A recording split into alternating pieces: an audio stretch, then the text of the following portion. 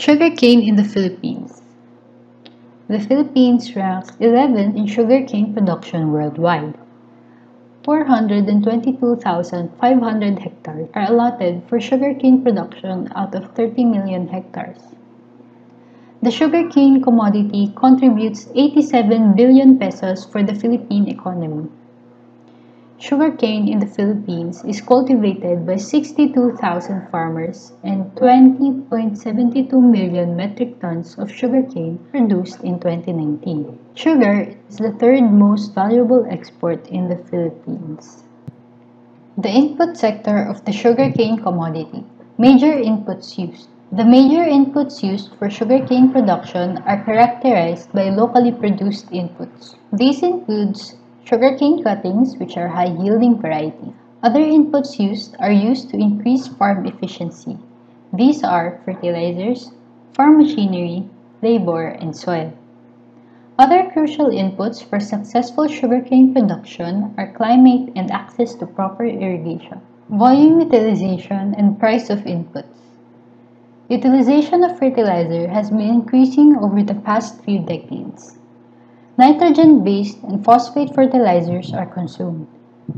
Major sets of fertilizers are listed below. The prices of fertilizers are: ammonium sulfate costs 622 pesos, ammonium phosphate costs 993 pesos, complete fertilizer costs 1,136 pesos, and urea costs 1,121 pesos. These prices are based from the Philippine Statistics Authority on December of 2019. For the source of inputs, most of the inputs for sugarcane production are produced locally. These are the farm machineries, fertilizers, sugarcane varieties, as mentioned earlier. Plant materials are purchased from the Sugar Regulatory Administration, La Granja Agricultural Research Center, and from the Philippine Sugar Research Institute Foundation, Incorporated, where 15 varieties of sugarcane can be found. These are the 15 sugarcane varieties from the Philippine Sugar Research Institute. Farm sector, production trends, volume, and prices. Based on the data recorded by the Sugar Regulatory Authority in 2014, the sugarcane harvested in an area with 423,333 hectares planted in 23 provinces within 10 different regions. Western Visayas is the leading region that produces the largest number of sugarcane produced with 55% of the total sugarcane production, followed by the Northern Mindanao with 14% of the total sugarcane produced. Crop year 2007 to 2008 had the highest number of sugarcane production. On the other hand, crop year 2009 to 2010 had the lowest sugarcane production. Cultural management practices. The goal of these practices is to maximize the yield production of the farm. Sugarcane is asexually propagated. It thrives in tropical and semi-tropical countries. That's why it is cultivated here in the Philippines. Before planting the sugarcane, the land area should be prepared. The best time for land preparation is during the dry seasons, since it has the right amount of moisture in the soil. There are good reasons why the land should be prepared. First, it produces soil of good tilth, mix residues of the previous crop with the land, control weed growth in the area, aids growth of succeeding ratoon crop, and increases erosion and water holding capacity of the soil. Depth plowing. Subsoiling. Subsoiling is the process wherein the hard pan layer is broken without turning over the infertile soil on the top of the soil. The number of plowing and harrowing depends on the soil type. More plowing and harrowing is done if the soil type is heavy, like in clay and clay loam soils. Direction. Farmers are unaware that these practices may lead in reduction of the cost in the farm and may also lead to high yield production. The choice of direction depends on the slope and the shape of the field to be used. In planting sugarcane, you should select, soak, incubate these seed pieces, and farrow making, distribution and layout of seed pieces, planting materials, planting. Weed control. Weeds hinder in higher yield production and reduces the quality of the produce. There are different ways in order to control weeds. You can do the cultural, in which you may use cultural practices like intercropping and mulching. Next is the mechanical and manual, done to some extent through cultivation operations during hilling and barring. Chemical, usage of chemicals to control weeds, and the combination of manual and chemical. Combination is the most economical way in order to control these weeds. Fertilization. Sugarcane is planted for a long period of time, and this results to the depletion of nutrients in the soil. The farmer should know the proper amount of nutrient needed of the soil and the crop. Harvesting. Harvesting is considered as one of the most critical operations in sugarcane farming. Loss of tonnage and sucrose content, the effort and capital invested from the start until it reaches the stage will be lost if harvesting is done untimely and without proper practices. There are ways in determining the maturity of sugarcane. First is the Brix reading by refractometer. The sugar content or the juice quality of the upper third portion of the stalk is close enough to the lower portion. Second is the visual observation. The sugar cane has uniform yellowing of the leaves in the field. It has yellowish stalks and has shorter internodes at the upper portion. There are different techniques in harvesting sugarcane. First is cutting. Cutting the cane at the base to eliminate the waste in terms of sugar left in the field. Second is topping. Topping or cutting the upper portion of the stalk. Hulling, or only the millable stalks are harvested, and after harvesting, the sugarcane should be milled within 48 hours after harvesting. In the picture, you can see a seed collection with the use of machineries. Planting sugarcane that may be also done with the use of machineries. Irrigation is an important aspect in crop production. In the picture, you can see a subsurface irrigation that may help in higher yield production. Fertilizer application. In the photo, you can see fertigation is being done. Fertigation is a process of applying fertilizer in which the fertilizer is incorporated within the irrigation water in the drip system. Smart solution for sugarcane cultivation. Drones. During this pandemic, in Bacolod, the farmers used drones in order to apply fertilizers and herbicides. These drones can be used in other farms in the long run. Smart irrigation. Smart irrigation increases the yield of sugarcane production by 25% through the use of Australia-inspired technology. It features subsurface drip lines and furrow irrigation. For the processing sector, here are the product lines or the processed products from sugarcanes. First would be the sugar, white, brown, and muscovado as its most common varieties that are available in the market. Molasses is the syrup that remains after crystallization, which is separated repeatedly by the process known as centrifuging. From that, we can obtain different grades of molasses, which varies by the level of sweetness. Whereas the first will be the sweetest, or also known as the light grade molasses, which are commonly used in baking and wine production. The latter grades, which are also known as low grade and black starch molasses, are used as animal feeds and vinegar production. Bagasse are fibrous residues after the extraction of juices from the sugarcane. This is commonly used for charcoal production, bioethanol, paper making, cattle feed, and disposable food container. Next, we have the manufacturers and scale operations. There are currently 28 operational sugar mills in the country, and the majority of it can be found in the Visayas region. For the volume and value of products, in the year 2017 to 2018, sugarcane production in the Philippines significantly decreased by 15.6% from 29 million metric tons, which dropped to 24 million metric tons. Moreover, the annual average value of sugarcane production was 43 million, with a steady annual increase of 0.4%.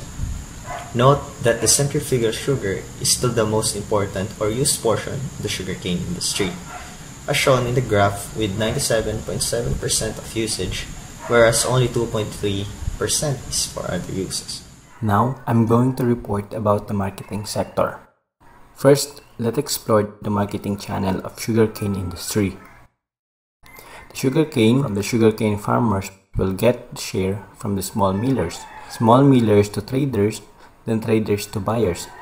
It can also be done through sugarcane farmers to big millers, then directly to buyers for consumption, also from sugarcane farmers directly to traders or buyers. Next is the volume absorbed by each channel. This graph shows that 50% of the sugarcane production in the Philippines are mostly consumed for domestic use, such as food, energy production, and many more. 10% of centrifugal sugar is exported to the United States. The remaining 40% goes to the world free market. Then, the marketing strategy adapted by the producers and traders. Since sugarcane is a raw agricultural crop with its high demand and the marketing channel for sugarcane and sugar millers are similar, therefore, there is no real need to employ marketing strategies. Next is the marketing cost and margins. Based on the data released by the SRA Planning and Policy Department, specifically the cost structure computation, in crop year 2013-2014, the average cost for Kidan sugar per LKG was 1,536. After the marketing and logistic cost, which is a factor of cost structure, the average cost for raw sugar was 1,906. Lastly, the average cost for refined sugar was 2,542. Next is the price trend of the sugarcane industry. This table shows yearly prices of sugarcane in peso per LKG. A refers to US quota, B for domestic, and their composite price. In crop year 2012-2013, the composite price amounts to 1,280.34, lesser than domestic in the same period. In crop year 2019-2020, they are both higher than 1,400, which implies that they are both having an erratic growth over the year. Next is the demand and supply situation of the sugarcane industry. In 2019, the total supply of raw sugar is 2,392,894 metric tons and had an excess supply of 165,236.54 metric ton, which was 23.78 lower than the previous crop year. While for refined sugar, they had 355,341.20 metric ton excess supply and is experienced a 54.11% increase compared to the previous crop year. Next is the projected demand and gap. The USDA claims that the sugar import will increase to balance the demand and supply in the country. According to them, the projected demand in 2028 for sugarcane and sugar in Asia is approximately 110 million metric ton, and the projected supply is approximately 90 million metric ton. Lastly, export and import of the commodity. Only 1.6 metric ton was the export volume in the crop year 2019, which was about 47.7 million in value, compared to crop year 2017, which had an export volume of 440,732.7 metric ton, with a value of 10.2 billion. In the same year, sugar export volume was 337,681 metric ton. We are now in the support sector. There are two main institutions that support sugarcane industry, which are SRA and Philsari. These two provide support for development programs and projects. Currently, there are 11 main projects and programs for the sugar and sugarcane industry. Here are some of the programs. Next, we have the investment priorities to ensure the improvement of the industry. First, we have the block farming program, which will increase the yield and possibly suffice the domestic demand for the next crop years in the country. Then we have the research, development, and land extension, along with the farm mechanization program for a better quality of life for farmers. And the rest are for the well-being of the industry's human resources and scholars for the future. We also have other agri-services that supports the industry's development and access to credit. Now we're down to our integrated analysis of the CSA, which include the SWOT summary per sub-sector of the sugarcane industry in the Philippines. First is the input sector.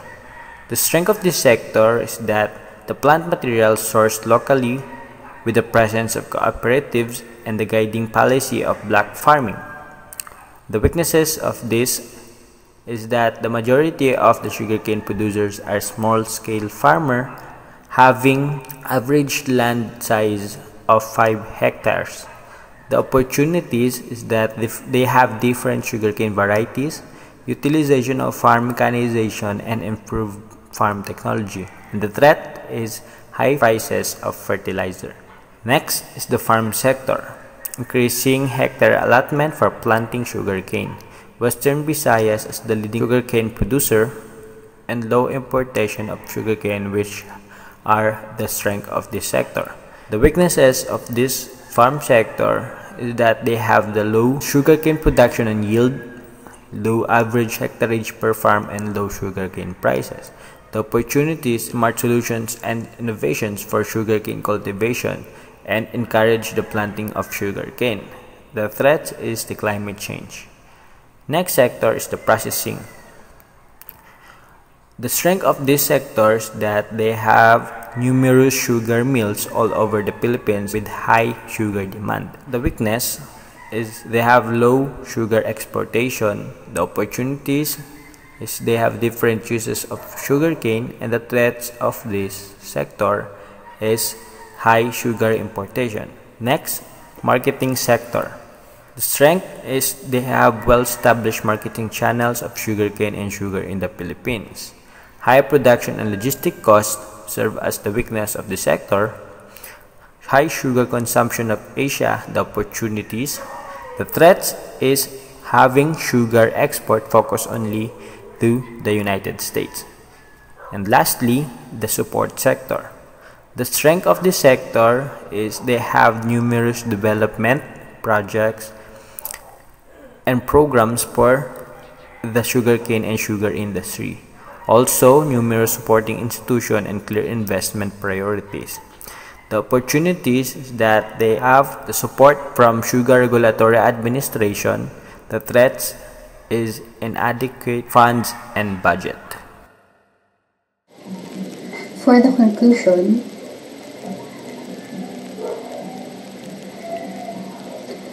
the sugarcane and sugar industry are organized.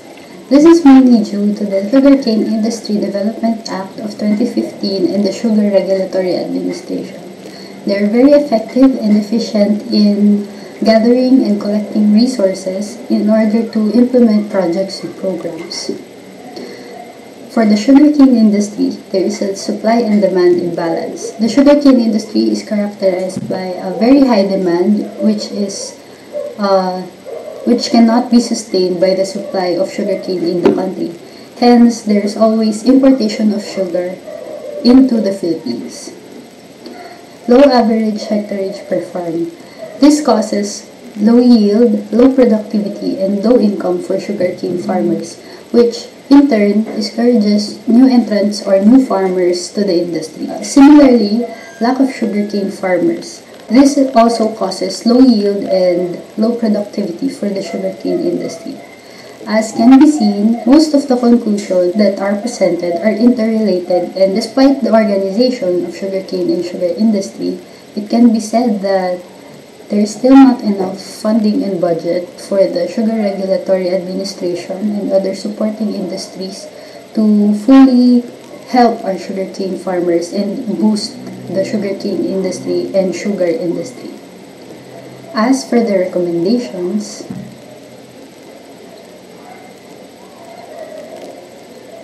increase land area allotment for sugarcane production. This recommendation solves the low productivity and low yield for sugarcane production, which one of the reasons is the low average hectareage per farm. Increasing land area allotment will definitely increase productivity, yield, and income of sugarcane farmers, which in turn boosts the sugarcane and sugar industry.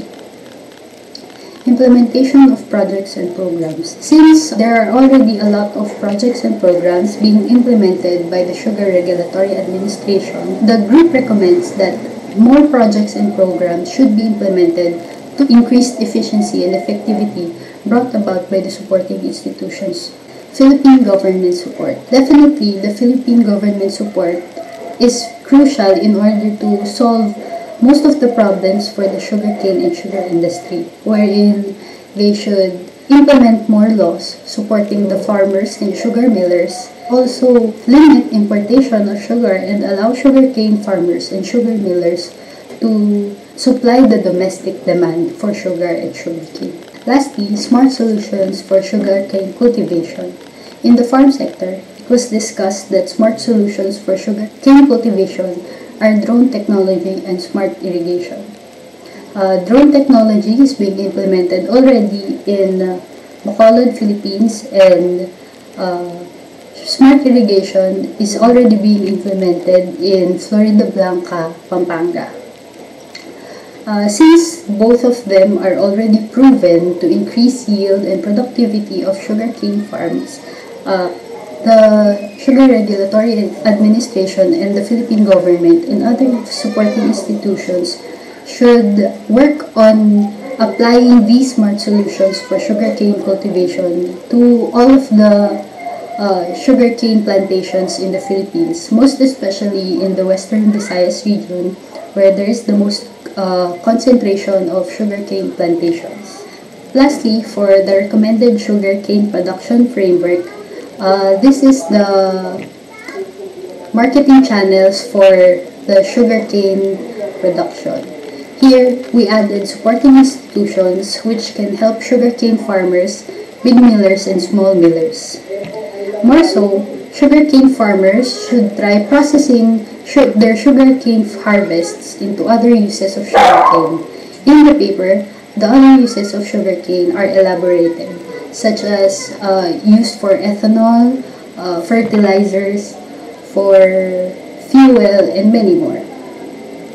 With this, the group thinks that the sugarcane industry will be boosted, since most of the problems, weaknesses, and threats come from external factors such as lack of funds, sugar import liberalization, and many more.